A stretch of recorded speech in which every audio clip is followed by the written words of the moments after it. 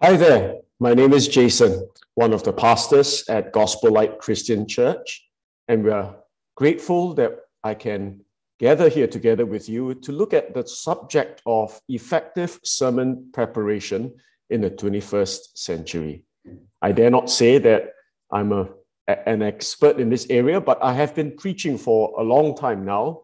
To be exact, it's about 27 years. I look young, but I started young, and by the grace of God, I have had wonderful times preparing and preaching God's word. And I just want to share a little of what I have learned over these years with you. I hope this will be a profitable session for all of you. So let's begin in a word of prayer. Father, we thank you for this time that we can look into how we can understand the Bible and to present the Bible to your people, that they may know you and your gospel, your grace, and your glory. I pray that your Holy Spirit will bless this time so that we all would benefit, that we all would be perhaps a little better in how we can handle the scripture and present the scripture. Hide your servant behind the cross. May your glory and Jesus alone be lifted up. Thank you. We pray all this in Jesus' name. Amen. So let me share screen. I'm going to use quite a bit of PowerPoint, some videos, so that you can both hear and see, so that you can learn better. So the subject we have today, or for these 4 weeks or 4 sessions together, will be effective sermon preparation in the 21st century. And this is really going to take us to 4 different emphases.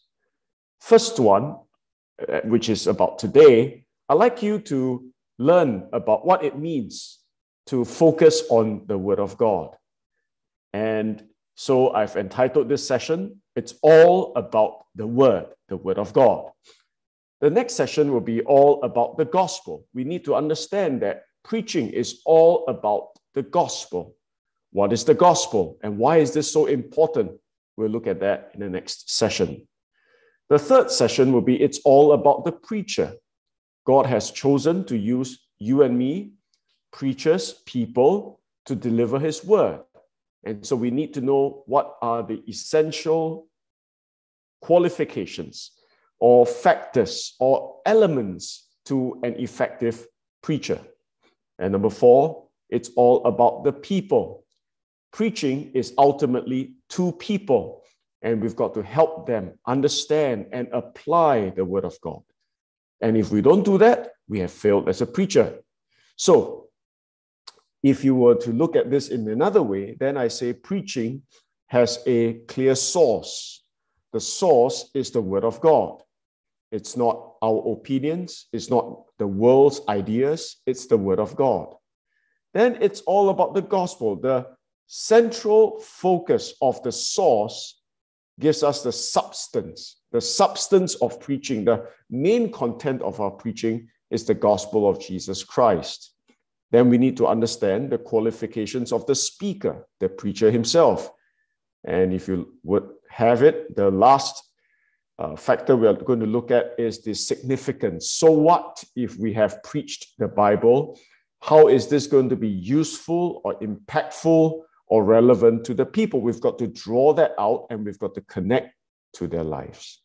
So today we're just going to look at it's all about the word. It's all about the Bible. It's about the word of God. And I begin with this statement.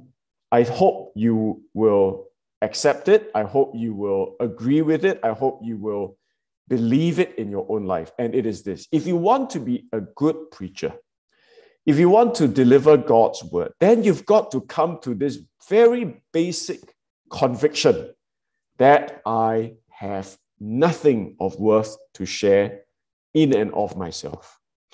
I, myself, have nothing of worth to share. There's nothing in this man. There's no clever ideas, no clever ideology, no great concepts of worth to share with people. I have nothing to share. But I have the word of God, and it is of infinite worth to share.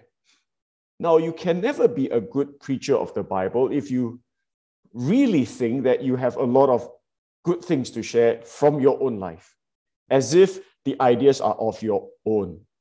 If you believe in that, then I don't think you will go to the Bible as desperately as you should, and therefore you will not be able to teach the Bible as you should. This is my understanding after all these 27 years of preaching. I have over and over again come to realize that there is nothing of value in my life, no clever thoughts, no clever ideas that is of infinite or eternal value to share. But week after week, as I go into the Bible, study it, and teach it, I find it so rich and precious for God's people, for myself and for God's people. So I've labored a long time in this because I want you to really know it's all about the word. Why?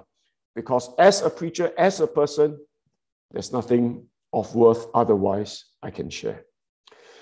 The Bible is infinitely worthy. Look at some of the Bible verses that say so. All scripture is given by inspiration of God and is profitable for doctrine, for reproof, for correction, for instruction in righteousness, that the man of God may be perfect or complete, thoroughly furnished unto all good works. There is a trend today for pastors, preachers, leaders of the church to learn from secular teachings. Maybe learn about management and leadership and oratorical skills. Now, I'm not saying these things are necessarily bad. I'm not saying that the preacher should be very, very ignorant of things in the world. Now, I'm not saying that. But I'm saying that we might have today lost that confidence in 2 Timothy 3:16 and 17. Instead of being a man of the word, instead of specializing and focusing and really digging into the Bible, we look outside of the Bible to improve ourselves. But God has said that if you really learn the scriptures, all the scriptures is profitable and it is sufficient, because this man of God who looks into the Bible can be perfect and thoroughly furnished unto all good works. The Bible is not only inerrant, but it is also sufficient. One of the major doctrines that the church will have to grapple with in our day and age is not just the inerrancy of Scripture, but the sufficiency of Scripture. I think that is being undermined today. People say that the Bible is not enough. You need signs and wonders. You need miracles and healing so that people may believe. I say to you, God may in his time choose to give miracles, but the main way by which people may have faith is through the word of God. Faith comes by hearing, and hearing by the word of God or the word of Christ.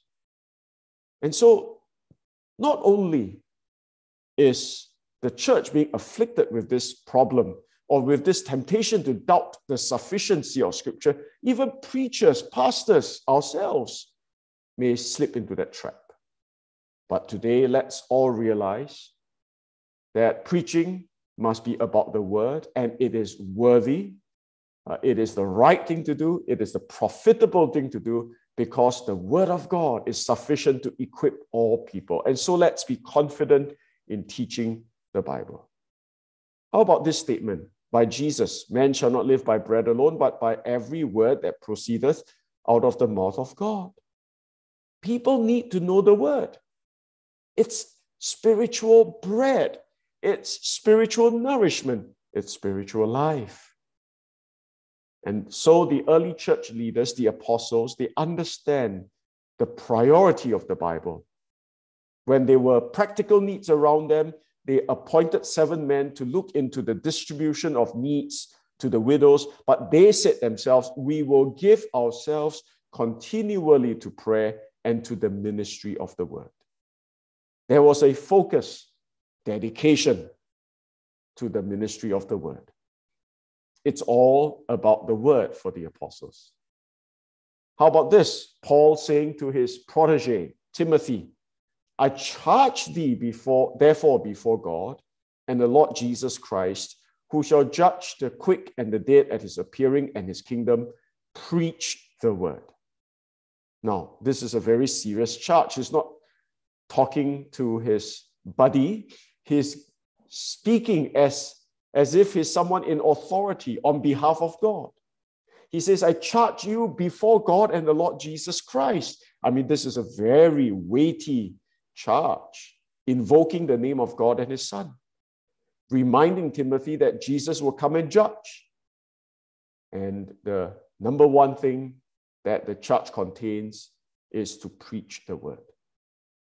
Don't just spin stories of your own. Don't just come up with moral lessons of your own. Don't just pluck ideas from the world and deliver them in the pulpit, but preach the word. Teach the Bible. It's all about the word. So they read in the book, in the law of God, distinctly and gave the sense. It's important that when we teach the Bible, we need to explain, we need to help people understand, we need to give the sense. So teaching, preaching is not using the Bible to teach your ideas, but it is to go into the Bible and to expose the ideas, unfold the ideas. We call this exegesis. What is exegesis? Exegesis means to bring out what the Bible says. You see, exe, from which you also, the root from which you get also the words exit or exodus, means to be out. So exegesis means you take what is in the Bible and you bring it out. Exegesis. So you're saying what the Bible has to say. You're just taking things out from the Bible. You're pulling it out. You're bringing it to the surface. That's all you do. The Bible is your source. It brings out, you bring out the meaning, the understanding from the Word of God. John Brodus, the father of expository teaching, says that the main points and the sub-points of your message all flows from the text. It has to. From this passage, you bring out what is the truth within. The main points, the sub-points, it must all be from the text. It is not ideas you take elsewhere and you put it into the text. No. You bring it out from the text. So that is exegesis as contrasted with eisegesis. Eisegesis means you read into the text. Maybe you have an idea of money. And even though the text does not talk about money, you read money into the text because you are thinking about money. You want to talk about money and you're just making the Bible say what you want it to say. Now that is not good. That is not right, because you're not honoring the Bible for what it is. That's eisegesis. The interpreter makes the scripture says what he wants it to say. Now that's wrong. We're here to teach the Bible, preach the word. So exegesis, not eisegesis. Now let me show you an interesting little video about how dangerous it is for us to read the Bible out of context. So take a look at this little video. It may be a little bit out of sync, but I hope you listen in and have a good laugh and learn at the same time. One day, I was sitting in my room, I was actually reading the Bible, and I came to Luke 1:37. It says, "For nothing is impossible with God." And it was like the words of Scripture left off the page and into my heart. And in that moment, I read that verse, I thought, nothing is impossible with God. And somehow it triggered and it went from there to, if that's true, then I could dunk the basketball. And if I could dunk the basketball, like, Coach got to put me on the team. Like, you can't not believe it. dunk it on guys. So I left my Bible sitting there in my room. I went outside where we had a basketball goal. I got a basketball in our driveway. I got a basketball. I went to the back of the driveway. And I got down on my knees. I said, God, your word says nothing is impossible with you. I believe with your power I can dunk this basketball. And so then I got up, and now I wanted everything to be perfect. So I planned out how many steps it was going to take for me to get from the back of the driveway to the goal. So I planned out how many steps it was going to take. And then my plan was, so follow with me. My plan was the last 2 steps, I was going to close my eyes. I was going to jump with my eyes closed. That way I could picture the angels lifting me up to the goal. The next thing I'm going to feel is the rim. I'm going to throw the ball to the rim, and then my plan was I'm going to hang there for a while because I've never been up there before. So that was the plan. So I go back, true story. I go back to the back of the goal. I get down on my knees one more time. I mean, normal day, cars driving by, people walking by. Normal day for them. I'm having revival right here in the driveway. Like, gotta believe with your power I can dunk this ball. So I pick up the ball. I start running. And running, I got every step planned out. I got 2 feet away. I close my eyes. Well, before I tell you what happened, just be honest. And obviously I can't see people in simulcast, but in this room, how many of you, knowing this true story, how many of you think that I dunked the basketball on that day? Just raise your hand. I see like 2 hands, 3. Now you just kind of feel sorry for me. How many of you say there's no chance? All right. True story. I run every step planned out. I get 2 steps away. I close my eyes. I take the last 2 steps with my eyes closed. I could feel something on my right and my left. I could feel something. And the next thing I felt was that basketball pole right in my forehead.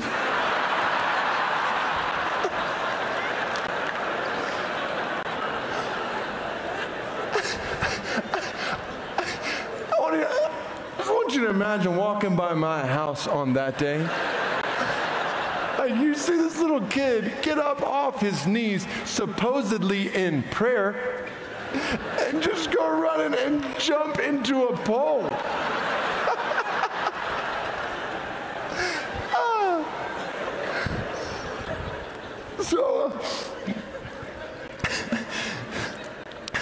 So the reason I tell you that story, Luke 1:37, the whole passage is about the virgin birth. All right? That's the point of the text. Not you can dunk as a 4-foot, nothing kid. Like, that's not what the text means. It's about the virgin birth. So anyway, it's important before you hurt yourself, like, learn the context of the passage, all right?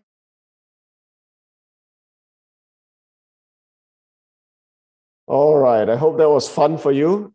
It's a simple illustration how we need to be careful not to take things out of context. Don't just make the Bible say what you want it to say. Oh, the Bible, I want to dunk the basketball, so I look for Luke 1:37. Well, look at the text. That verse is in the context of the virgin birth. And so we need to be better students, all right, of the Bible to really get to what God is saying in the text and simply bring it out. Now, why is this so important? To give the sense, to help people understand. Why is it so important not to go to the world and even our own brains to preach, but to really go into the Bible itself? It is with this fundamental reason.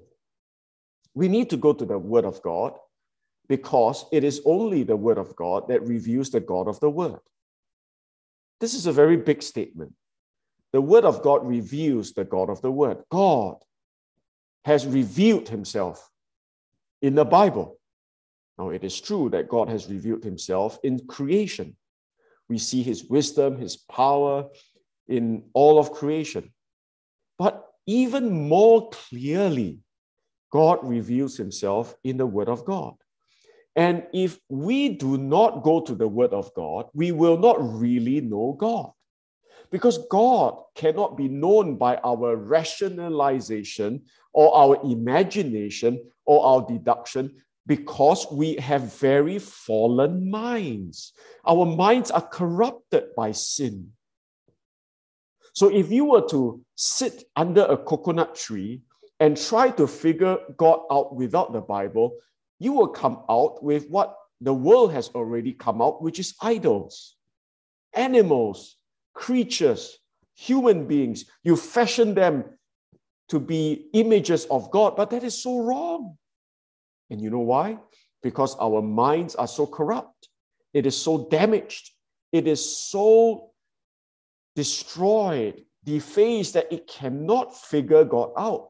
So God in His mercy gives us the Bible. God cannot be known by our imagination or deduction. He can be known only by revelation. And the revelation of God is in the Word of God. So why must we be preachers of the Word? Because we want people to know God. And the best way for people to know God is to know His Word. The Word of God reveals the God of the Word. God must reveal Himself. That's the point of the Bible. Because of our sins, we could never know God otherwise. Either He speaks, or we are forever lost in the darkness of our own speculations.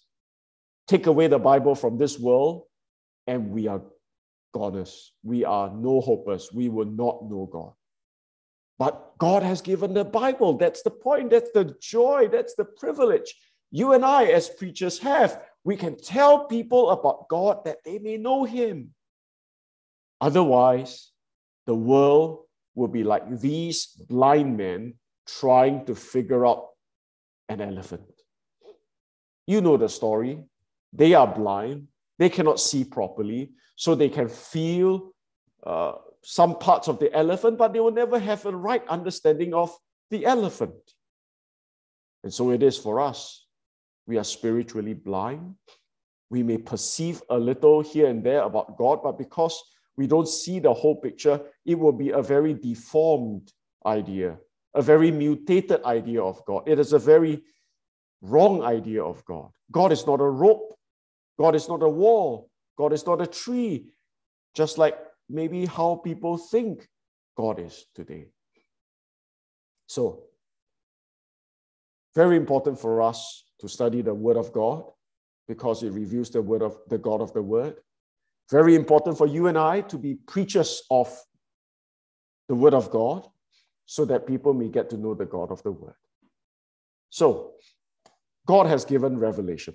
He has revealed Himself in the Bible. Our job is to give an exposition of the Word of God, to teach and to bring out, to exegete the Word of God. And when we exegete or give an exposition of the Word of God, people can now have information on God. They can now know God, and they can then have a right relationship with God. And so the church may be a healthy church. What do you want? A big but sick church? Or do you want a healthy church that may be small for the beginning, but if it's healthy, it will grow? I want a healthy church. I long for a healthy church. And that can only be done, or that can only be arrived at, if God's preachers are teaching the Word of God and exegeting the Word of God in a right way. So, a healthy church is a church that hears the Word of God and continues to hear the Word of God. And it therefore requires preachers who will preach the Word of God. The preaching of the Word of God must be absolutely central. Sound, expositional preaching is often the fountainhead of growth in a church. What you're going through today is absolutely important. Do you realize that? It is crucial to the spiritual health and flourishing of the people of God under your care. So this morning, or today, we are all learning about the importance of the Word. Now, I've given you the, I hope, theological understanding, underpinnings of why this is so important. I'd like to now take the remaining time I have to just bring you through some practical resources, all right? I want to be useful. I want to be helpful. And I know I've said it is so important for all of you to be students and exegetes of the Bible, but some of you may say it's very hard. I have my Bible, I sit on my desk, I read it for a whole day, and I still cannot figure out what it is. Well, I say to you, yes, sometimes we just need to read more. We just need to read longer. We just need to persist more. But sometimes we will need help. Actually, every single week when I prepare for preaching, for all these 27 years, I've always used help. Now, I don't believe in all these 27 years I've copied any sermon. I haven't. You can check out the messages on our website, and I can share with you that I don't copy. I do not plagiarize, but I do learn. I do benefit. I do get helped and taught by many commentators and preachers and pastors. They have helped me in my understanding. They have added to my understanding. They have filled in the gaps in my understanding. So I'm not ashamed to say, please get help. Now, don't just read commentators without digging into the Bible yourself, but there is a good balance that I think wise preachers should strike, and that is to dig into the Bible and at the same time use help in a timely and wise way. So what are the resources I go to when I study the Bible and I feel I'm not understanding this correctly, or I feel that there is more there, but I just can't identify, or I need more substance and maybe others can help me dig out more gems from this same text? Where do I go? Well, let me bring you to a very simple resource. It's called, ta-da, Google. All right? I'm sure every one of you knows what Google is. And the great thing I'm sharing here is you don't need to buy any books from Amazon or from Kindle, anything like that. You don't have to spend a single cent. Now, there are resources where you have to spend, but what I'm sharing with you today is FOC, free of charge. Readily available. All you need is a device like a handphone or computer and internet, and you can have it. So let me demonstrate. I'll just show you maybe 2 websites today that can be useful. First, let's give an example. Let's say you want to study the book of Galatians. All right? You're studying Galatians, you're reading it on your own, and you feel you are not really getting it. What do? Well, I go to Galatians and I key in precept Austin. You see that? That's all. Enter. First result, I go to Galatians commentaries and sermons, and it will lead me to this page. Now, you can scroll through all the resources that have been collated and put into this one page for you to enjoy and to use free of charge. My issue for you is not that you have too little support. My issue for you when you use something like this is that you have so much, you have a hard time figuring out which one you want to use. So I'm not here to tell you which one is most suitable for you, because different books like Galatians, Romans, and so on, there will be different authors, different commentators.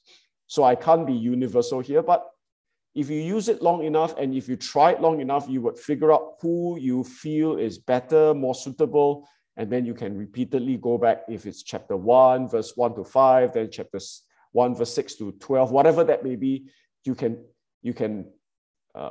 pick on the favorites, the ones that you have benefited most, and continue using him as the preacher. So just giving you a tour of some of the names here.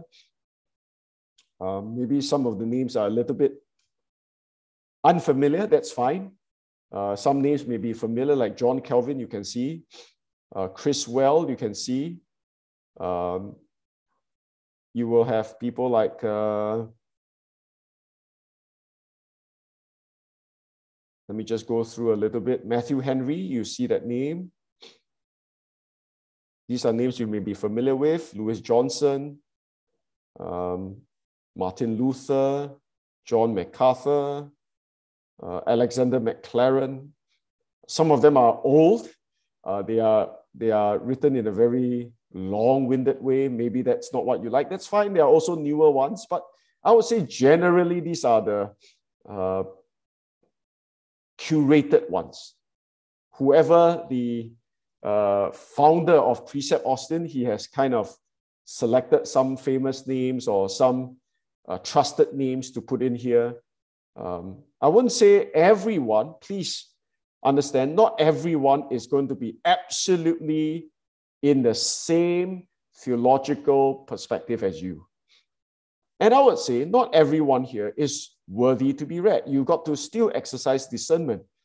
But I still think this is a good available resource. All right, you have Ray Stedman, you have Charles Swindoll. If you see, I've been talking for so long and we haven't even finished. We have John Piper, Ray Pritchard. There are so many names here. You can take your own time, all right? But my encouragement here to you is you have a lot of help in today's day and age, free of charge, at any time you want.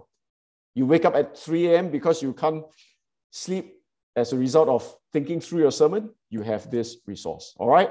So maybe let me show you again one more time. Let's say we want Hebrews. Again, the keyword at the back is Precept Austin. Enter Hebrews. And again, you have the same setup. Different names, different authors, every verse, every chapter, different people. Like I said, you are spoiled for choice. All right, so I hope this is a very useful resource. I use it today, every week. I use it for my sermon prep. It's easy to use, it's free. It doesn't take a genius to figure things out from here. And so I hope it's useful. Now, some people use Logos, that's fine, except you've got to pay for it. But all these are online resources. You don't need a large library. You don't need a lot of room in your house. You don't even need to pay. Logos, you still need to pay. All right, so one more resource I would share with you is with regards to, let's say, the Hebrew and Greek words. Sometimes you read a passage and you know that to exegete it, you've got to really know what this word means. Or maybe a commentary mentions about the Greek or Hebrew of this word, and you say, I want to be sure. I want to find out. I think for most of us, we will never be Greek or Hebrew scholars, correct? I speak English and Chinese, but I say up to today, I dare not say I'm an expert or authority on English and Chinese. I can't. I'm just not gifted in that area. So when I have a problem with English or Chinese, I go to a dictionary. So for most of you, you might have studied some Hebrew and Greek. That's good. Nothing wrong with that. But to say that you can be a master at it or an expert at it, I think that's not realistic. So what do? I go to resources. I go to helps. So to help you in some of the words, whether it's the meaning or the tense, I go to this website called BLB. It's called Blue Letter Bible. All you need to know is BLB. And you can go into this website, just click into it, and choose any verse, choose any passage. Let's choose Romans chapter 1. And we have every verse here. And for example, I want to find out about the word servant. I just need to click on tools. And here you go. Paul, Paulos, that's the Greek. And then a servant. Then you see the Greek word here, doulos. Interesting. So let's understand what doulos means. G1401. Click on it. And you have all these explanations available for you. If you like, you can look more at Vine's explanation, TDNT, and so on and so forth. So there is a lot of resources available. Have fun enjoying the use of BLB, and you have all the concordance or the occurrences where it appears in the Bible, and you can do this for verse after verse. You may even want to find out how it is pronounced. Click on this. Strong's G 1401, doulos. So you will not sound stupid, right? Reading a Greek word which you don't know, because there are people who can help you pronounce as well. And if you go back, let's say the word called. Let's look at the word called. It's the same word in English. You have this same understanding. All these words, all these resources at your fingertips. You may even look at, for those who are familiar with tenses, Greek tenses, you can have further details here, but this may be a bit more advanced level. So these are the two resources I'd like to share with you. Precept Austin, BLB, and I hope they are useful hammers and saws, tools for you to get into the Bible, to exegete the Bible, and to help your people with the Bible, that they may know the God of the Bible. May you have a healthy church as you apply yourself to teaching and preaching God's word. All right, let's close in prayer. Father, thank you for this time. Bless your people as they apply themselves to diligently preparing the word of God week after week. We pray through them, your word will be faithfully taught to the people, that they may know you, have a right relationship with you, and that the church may be healthy for your glory. Thank you in Jesus' name. Amen. God bless.